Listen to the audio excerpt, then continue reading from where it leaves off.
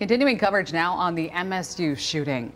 Today, Spartan students held a walkout from Berkey Hall to the Spartan statue.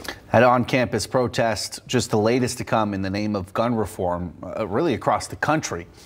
During the demonstration, signs asked questions like how many more? And still pro-life? The students also recited the names of those lost in both the MSU and the Oxford High School shootings. Meantime, the House Judiciary Committee voted today to continue to move Michigan's gun control package through the state legislature.